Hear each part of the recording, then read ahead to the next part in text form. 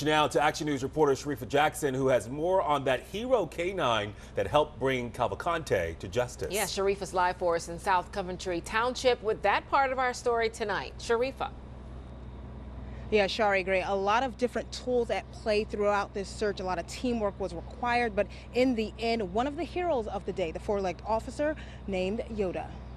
Trained and ready for the job, this is 4-year-old Yoda, part of the U.S. Border Patrol Tactical Unit. It was this Belgian Malinois who took down convicted killer and escaped inmate Danilo Cavalcante this morning. Far better that we're able to release a patrol dog like this and have them subdue the individual than have to use lethal force. The intense 14-day manhunt came to an end in South Coventry Township.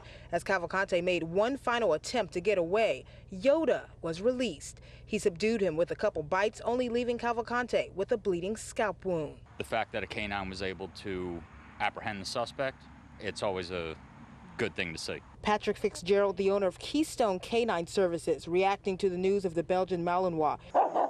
He's trained hundreds of dogs in Pottstown and surrounding areas. He says temperament, drive, and aggression is what defines a well-trained K-9, and Yoda did what he was trained to do. A big thing in this case is scent detection.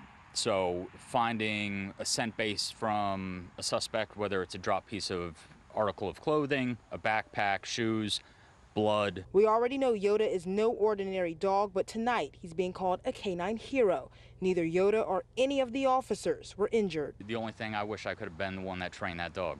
Unfortunately, I wasn't, but yeah, I mean, it's great to see a K-9 apprehend a suspect, you know, anytime and come out unharmed. And again, Yoda is part of the Border Patrol Tactical Unit based in Detroit. He's set to head home. We hope that he is celebrated with lots of love and a big steak. We're live in South Coventry Township. Sharifa Jackson for Action News at 10 on PHL 17. Gray, Shari. Yeah, everyone interested to learn more about Yoda. Sharifa, thanks.